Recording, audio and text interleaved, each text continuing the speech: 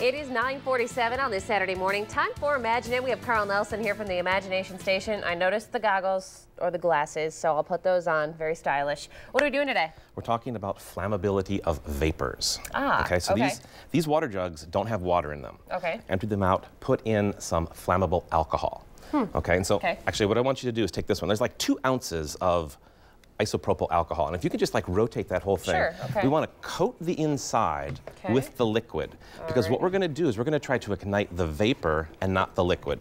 Okay, if we light the liquid up, it's just going to melt the jug, and while that's interesting, it's not quite what we're going for. So essentially, for somebody playing along at home, you might be thinking this is one major reason why you shouldn't be smoking when you're pumping gas, correct? That would be correct, absolutely. In fact, you know what? Let's get rid of the liquid. Okay. No, I think you did a great job there. We got lots of vapor inside. Oh, okay. So you're going to pour the liquid out. Pour the liquid out. Okay. Because again, we only want to ignite the vapors, and I'll do the same for mine.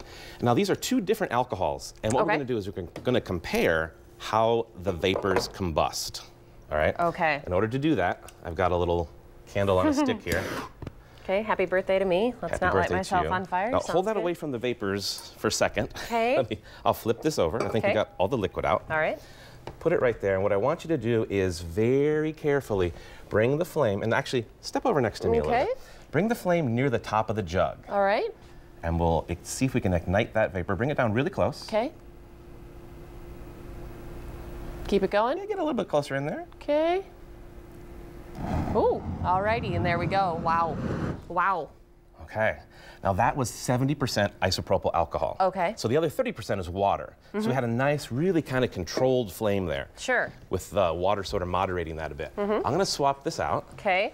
I'm trying not to drip wax everywhere. 95% ethyl alcohol. So a little bit beefier, no water in there. I'm going to tip this over. Bring it down in. Okay.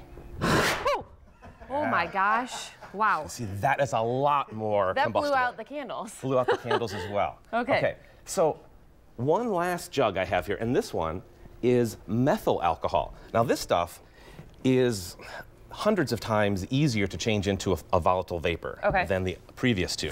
You can even hear some of that gas coming out there. We're going to do the same thing with this one and compare this. And we should probably take this moment to say, don't try this at home. I'm a little bit nervous from the last one. I don't know if I can do this one. Okay. So this is only something you're going to want to see at the Science Center or here in Imagine It. So one last one. Methyl alcohol, very, very volatile, very, very flammable. Do the same sort of thing again. Okay. All right. Just sort of step back over here and bring the get right into the open. Oh my gosh. And it's actually still going. It's still going. As that air heats up inside, it pushes out, it pulls more oxygen in, and it just keeps sort of oscillating.